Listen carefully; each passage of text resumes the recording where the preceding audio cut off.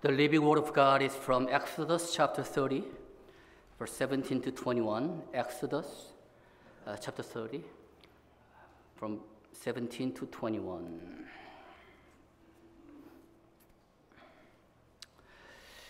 The Lord spoke to Moses, saying, "You shall also make a laver of bronze, with its base of bronze for washing. And you shall put it between the tent of meeting and the altar, and you shall put water in it. Aaron and his sons shall wash their hands and their feet from it. When they enter the tent of meeting, they shall wash with water so that they will not die. Or when they approach the altar to minister by offering up in smoke of fire sacrifice to the Lord.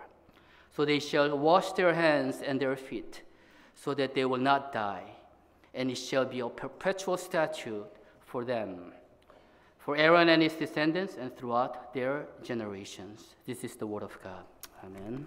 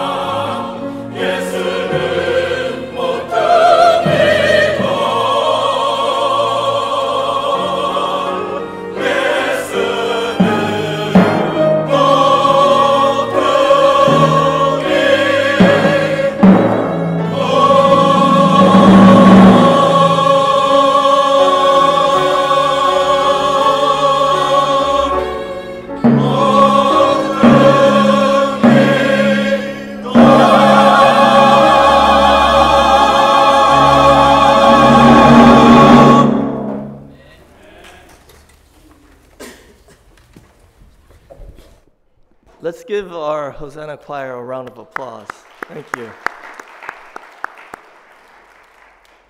And I'd like to thank our Loimus praise team for leading us in praise at the beginning of worship. And I want to thank all of you. Good morning and welcome to our October United Worship here at Evergreen Church, where we are all gathered together as one family, where we could truly see that we are one in Christ as we worship together with one faith. And I pray that our Father God will be here among us. May He receive this worship, and may He bless each and every one of us with the incredible blessing that He promised to Abraham and his descendants. Amen. Before we begin, I'd like to check to see if all the transmitters are working properly. 통역기가 잘 작동하는지 한번 확인해 보겠습니다. 지금 통역기가 안 들리시면 손을 들어주시고 새로운 통역기를 받아가 주시면 감사하겠습니다. 다 들리시죠? Okay, so good morning once again. Today, based upon Exodus chapter 30, verses 17 through 21, I want to share with you a message entitled, A Laver of Bronze for Washing. As you can see, we're wearing black gowns now. This signifies that we are in the season of fall. Starting with the first week of October until Easter, we put on black gowns. And then from Easter until the last week of September, we wear the white gowns. So 2018 is slowly coming to a close. We are well into the season of autumn. So days are flying by really fast, aren't they? Today, the text that we read is about a laver. What's a laver? A laver is basically a wash basin. They put water in it so that the priests could wash their hands and feet inside the tabernacle. So why is this any important for us? Why is this significant at all? Remember what the tabernacle was. The tabernacle was a mobile sanctuary, and the plans for this tabernacle were given to Moses from God on Mount Sinai sometime in 1446 BC. And then according to Exodus chapter 40 verse 17, it says that the next year, which is 1445 BC, on the first day of the first month of that year, the tabernacle was erected. What was the purpose of this tabernacle? According to Exodus chapter 25, verse 8 and verse 22, the Bible tells us that it was a place where God was going to dwell among the Israelites. It was God's house where He would dwell with the people of Israel, and it was a place where God would meet with them. This is a tremendous statement, taking into account the fact that we're all descendants of Adam. What happened to Adam when he fell? Adam and Eve were banished from the Garden of Eden, kicked out from the presence of God because of their sin. But when God told Moses to have the Israelites build the tabernacle, what He was trying to say is, I want you guys to come back to me. I want us to be reconciled. I want to live among you. I want to be your God. I would like to have you as my people. This is truly a statement of mercy and love by our God, who came to be reconciled with us, even though we were the ones who were at fault. Isaiah chapter 59 verse 2 says, Your iniquities have made a separation between you and your God, and your sins have hidden His face from you, so that He does not hear. See, the Bible clearly states the reason that there's a separation between God and man is our sin. It's sin that hides God from us. But the fact that God has come back to Israel and said, I want to live with you once again, signifies that God is now going to take care of that sin somehow. And that tabernacle is the very place where this is going to happen. The tabernacle is the place where He could take care of their sins, where He will meet with the Israelites, He will talk with them, have fellowship with them, and He will be their God. So in that sense, the tabernacle is a foreshadowing of Jesus Christ. John 1:14 says, "The Word became flesh and dwelt among us, and we saw His glory, the glory as of the only begotten from the Father, full of grace and truth." See, Jesus became flesh and dwelt among us. The word dwelt there in Greek literally means He tabernacled among us. It means He pitched a tent amongst the people of the world and lived with us. And in John 14:6, Jesus said, "I am the way and the truth and the life. No one comes to the Father but through me." See, Jesus is the only way for us to come to meet with God our Father. In the Old Testament, it was the tabernacle where you went to meet with God. So Jesus Christ is foreshadowed in the tabernacle. Now in today's text, before you could enter into the holy place, it says that the priests had to first of all pass by the altar of burnt offering, but most importantly, they needed to wash their hands and feet in the laver. And what's interesting is that in verse 20 and verse 21, the statement, "so that they will not die," is repeated twice. It says, "When they enter the tent of meeting, they shall wash with water so that they will not die." Also in verse 21, "So they shall wash their hands and their feet so that they will not die." Washing your hands and feet is this important. If I were taught this when I was young, I would have washed my hands a lot more, right? I know that some of us here don't like to wash, but the Bible says it's this important. So why was it so important that they washed their hands and feet before they went to God? And not only that, does this still apply to us today? Does this matter now? Well, what I could tell you is this: the outward ceremonial activity was only valid when the temple was still around. But the temple is no longer here with us.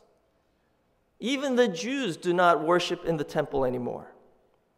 So the outward ceremonial activity is no longer valid. However, the spiritual meaning behind the act is still very valid for us, even for Christians today. And that's why we need to understand why it was so important that they washed their hands and feet. So let us see what the significance of the laver and washing our hands and feet really means. First, at the basic level, it shows us the kind of devotion that God desires in our preparations before coming to worship Him. God desires for us to be devoted in our preparation before worship. So there's the statement, cleanliness is next to godliness, right? I think that's a very truth statement.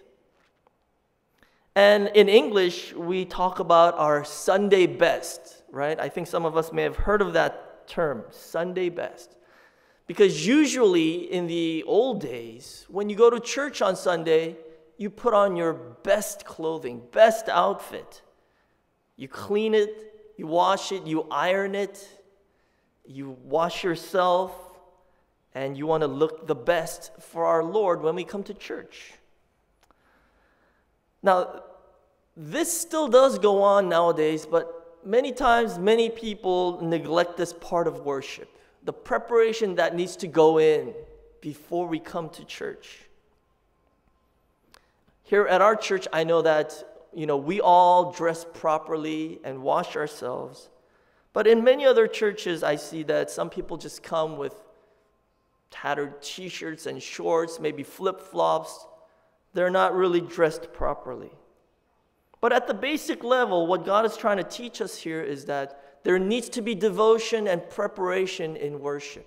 It's not just something you do at the spur of the moment. Oh, wait, it's Sunday morning. I guess I should go to church. It's not like that. I hope that all of us here have showered this morning, washed ourselves, put on the best clothing, right?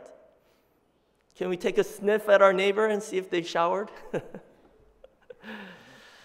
Secondly, what does the laver teach us? In the Bible, outward cleanliness was usually connected to inner purity. Okay? Outward cleanliness was usually connected to inner purity. For example, in Psalm chapter 24, verses 3 and 4, it says this: "Who may ascend into the hill of the Lord, and who may stand in his holy place? He who has clean hands and a pure heart, who has not lifted up his soul to falsehood and has not sworn deceitfully." See here in verse 4 of Psalm 24, see how the psalmist connects clean hands with pure heart, right? Clean hands and pure heart always go together. They go hand in hand. Also in James chapter 4, verse 8, it says this: "Draw near to God, and he will draw near to you. Cleanse your hands, you sinners, and purify your hearts, you double-minded." Once again, clean hands and pure hearts go together. So you see in the Bible, clean hands are a reflection of our pure heart. But the direction is very important. Where does it start and where does it go into? It doesn't start from your hands and lead to a pure heart. It goes the other way around. So for example, just because you wash your hands regularly or very often is not going to make your heart pure also. However, if your hearts are pure, then as a reflection of that, we will want to have even our outer parts clean when we come to God. So the clean hands reflect the pure heart. But what comes first is the pure heart. Remember when Jesus was crucified, Pontius Pilate, the governor of Judea, what did he do? He washed his hands in front of the people, saying, "I am innocent of this man's blood." That was in Matthew chapter 27, verse 24. It says, "When Pilate saw that he was accomplishing nothing, but rather that a riot was starting, he took water and washed his hands in front of the crowd, saying, 'I am innocent of this man's blood. See to that yourselves,' he says." But washing his hands in front of people, did that make him innocent? Did that make Pilate innocent? No, it didn't. He was still guilty. And how do we know that? Because every Lord's Day, and we did it today also, we recite the Apostles' Creed, right? And what does the Apostles' Creed say? He suffered under Pontius Pilate, was crucified, dead, and buried. For 2,000 years, billions of Christians have been reciting this every Lord's Day, testifying that Pontius is still guilty, even though he washed his hands in water.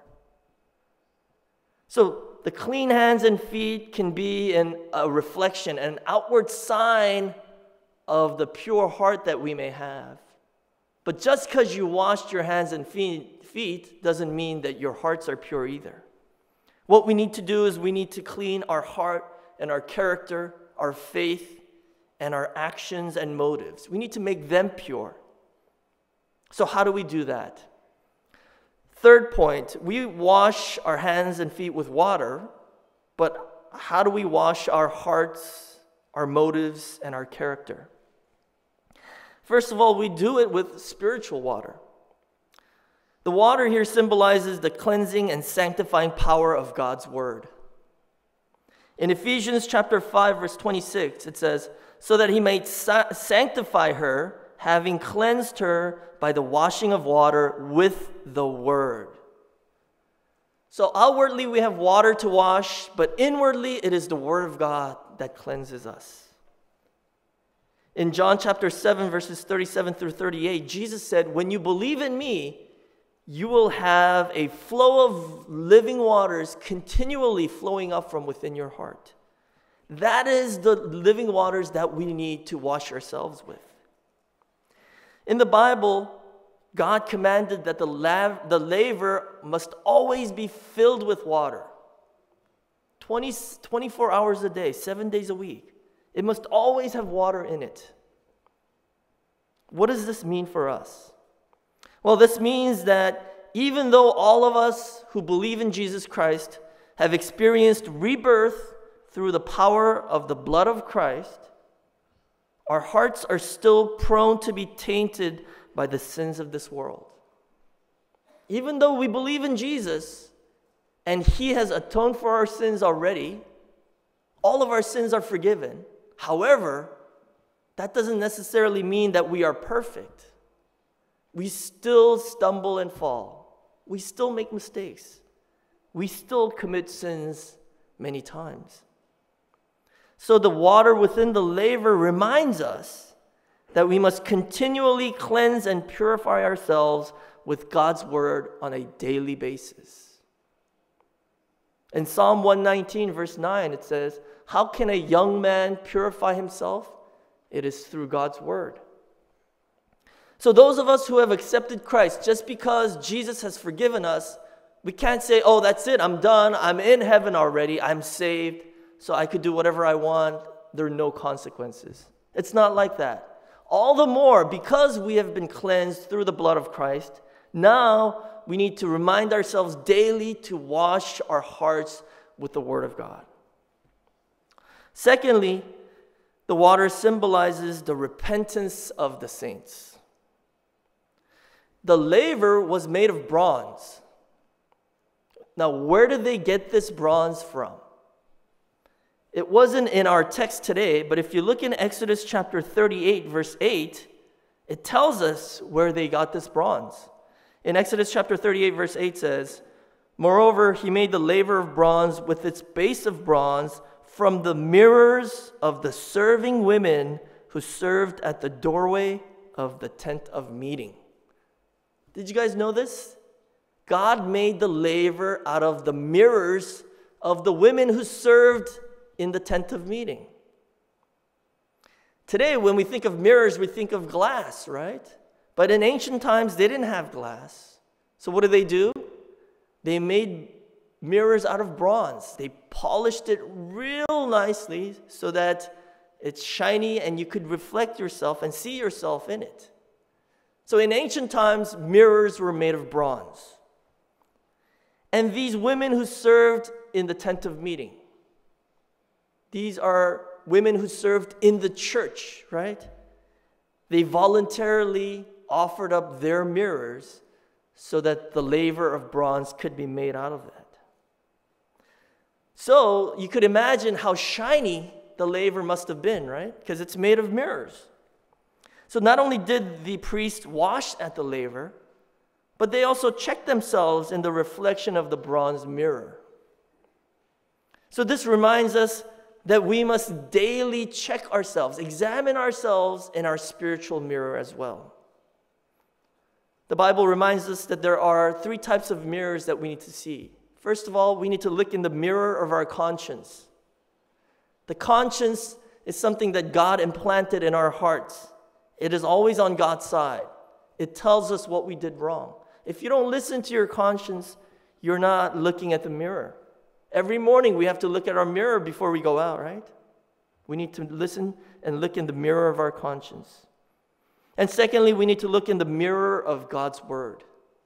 The Word of God has been given as an example and a mirror for those of us living in the end times, so that we will not make the same mistakes that the Israelites did several thousand years ago. And thirdly, we need to look in the mirror of the Spirit of truth. When we accept Jesus Christ, God gives us the Holy Spirit in our hearts, the Spirit of truth. And He will tell us what our status is, how we're doing, what we need to change. And all of this goes to show that daily repentance is needed even for Christians. The water in the laver symbolizes the repentance of the saints. In Mark chapter 1, verse 4, it says that John the Baptist gave a baptism of repentance for the forgiveness of sins. And in Isaiah chapter 1, verse 16, it says, "Wash yourselves, make yourselves clean, remove the evil of your deeds from my sight.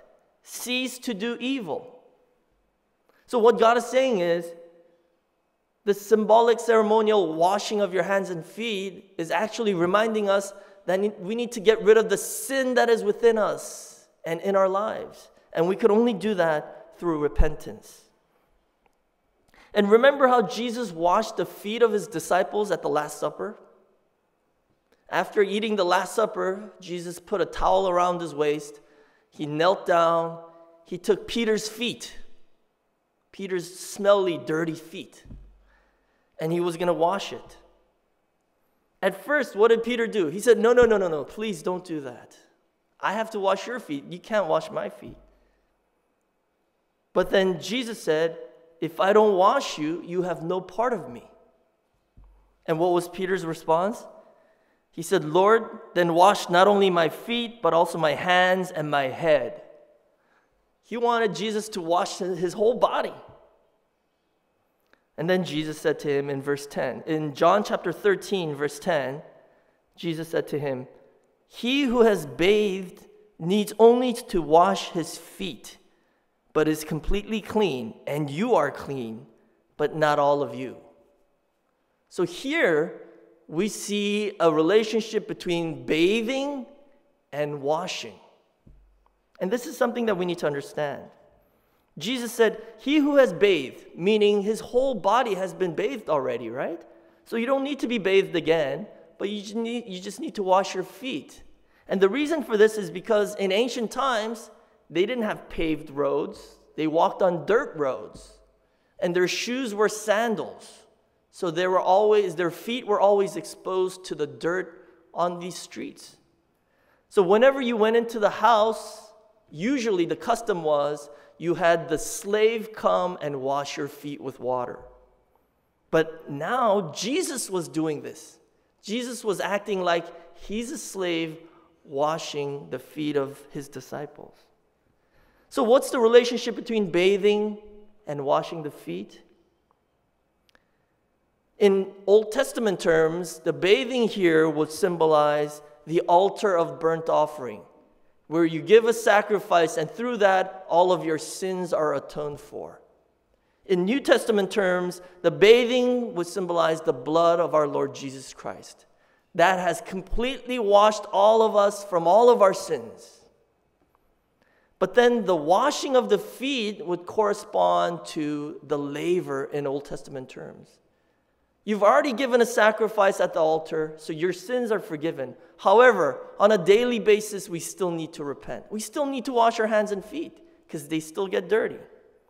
In New Testament terms, those of us who have accepted Jesus Christ and been washed or bathed in the blood of Christ still need to wash our hands and feet. And that corresponds to the repentance of the saints. Those of us who have accepted Christ still need to repent on a daily basis. Because like I said at the beginning, we still sin, we still make mistakes, and we still stumble. So as Jesus reminded Peter, if you've been bathed already, you just need to wash your hands and feet. We don't need Jesus to die on the cross once again. He did that already. We've been bathed in his blood. But now what we need is daily washing through God's word and through repentance. Repentance cleanses us and it sanctifies our entire being. And repentance is a lifelong requirement for all Christians because we acknowledge that even though we have been born again through the blood of Christ, we are still weak and frail in the flesh. So those who don't repent are very prideful people because they are deceiving themselves. In 1 John chapter 1, verses 8 through 10 says, if we say that we have no sin, we are deceiving ourselves, and the truth is not in us. If we confess our sins, he is faithful and righteous to forgive us our sins and to cleanse us from all unrighteousness. If we say that we have not sinned, we make him a liar, and his word is not in us. So I pray that all of us will be faithful in daily washing ourselves through God's word and through repentance. Amen? Thirdly, the water symbolizes our baptism. What is baptism? Baptism is a ritual where you go into the water, you come out. When you're going in, you're saying the old self is now dying with Christ. And when you're coming out of the water, it's saying that now you are a new being in Christ. That's what Romans chapter 6, verse 4 tells us. And in Titus chapter 3, verse 5, it talks about the washing of regeneration and renewing by the Holy Spirit. The Bible talks of two types of baptisms. First is a baptism of water, and the second is a baptism by the Holy Spirit. So we need this two-step journey in our life of faith. First is a washing of regeneration. So when we are baptized, we are Christians. We have been washed of all of our sins, and we have been regenerated. We are new beings. But if we stop there, we are left clean but empty. And that's not good. Clean is good, but empty is not good, right? So we need the second path, which is a renewal and filling of the Holy Spirit. So for example, in Matthew chapter 12, verses 43 through 45, it talks about this person where he was possessed with an unclean spirit. But somehow the unclean spirit left the man. Maybe Jesus drove him out. And then it says, the unclean spirit goes out of a man, it passes through waterless places seeking rest and does not find it. Then it says, I will return to my house from which I came. And when it comes, it finds it unoccupied, swept, and put in order. Then it goes and takes along with it 7 other spirits more wicked than itself. And they go in and live there. And the last state of that man becomes worse than the first. That is the way it will also be with this evil generation. See, Jesus told us this parable about a man who had the unclean spirit driven out of him. So his heart was cleansed now, right? But he never filled it with anything else. So what happens? The evil spirit comes and finds it very clean, so he brings 7 other spirits with him and goes into the man. So what this is teaching us is that once we are cleansed, now the second part of our duty is to fill ourselves. We need to fill ourselves with the Holy Spirit. We need to fill ourselves with God's Word. In Acts chapter 10, verse 44, it says, while Peter was still speaking these words, the Holy Spirit fell upon all those who were listening to the message. So you see, these two things are actually the one and the same. When we hear the Word of God, that is when the Holy Spirit comes to us. We first need to cleanse ourselves through the blood of Christ and through repentance, and then after that, we need to fulfill the task of filling ourselves with God's Word and with the Holy Spirit. And Jesus is the one who does both for us. He not only cleanses us with water, but He also fills us with His blood and with the Holy Spirit. That's why in 1 John chapter 5, verses 5 and 6, it says that Jesus is the one who came by water and blood. Not with the water only, but with the water and with the blood. It is the Spirit who testifies, because the Spirit is the truth. See, John tells us that Jesus came with water and blood. And remember when He was hanging on the cross, the Roman soldiers speared His side, and what happened? Water and blood came out of His side. So Jesus brings us both, cleansing by water and new life in His blood. In Leviticus chapter 17, verse 11, it tells us that the life of the flesh is in the blood. So through the blood of Jesus Christ, we receive Jesus' Holy Spirit and His eternal life. So He gave us both the water and the blood. My beloved saints, I pray that today through this message, may the laver in the tabernacle remind us daily that we need to wash ourselves through the word and repentance. And not only that, after we are cleansed, may we be faithful in filling our hearts with God's word so that we will be filled with the Holy Spirit, so that none of the evil spirits of this world may come into any one of us. And I pray this blessing upon all of you in the name of the Lord. In conclusion, I pray that we will be eternally cleansed through the power of the water and the blood of Christ. And by so doing, I pray that we will be able to go boldly to the throne of grace so that we may receive all of the blessings that God has in store for us. Amen? Let us pray. Dear Heavenly Father, we thank you so much for this Lord's Day. We thank you for the united worship of Evergreen Church. As we have all come together as one, may you bless us as a family. May you become our one Father, and may Jesus become our one Lord. And I pray that we will all be united in one faith so that we could all receive the same blessings that you have promised to Abraham and his descendants. Father God, today as we have learned about the laver, may this serve as a reminder that even as Christians, even though through the blood of Christ we have been forgiven of all of our sins, we are reminded once again that daily repentance and washing ourselves through the Word of God is needed. Help us to be faithful in this task so that no unwanted sins may remain in our hearts or in our lives. And may it never serve to be a separation between you and us, Lord. But I pray that through your word and through prayer, may we always come closer to you daily so that we may be able to walk with you on a daily basis.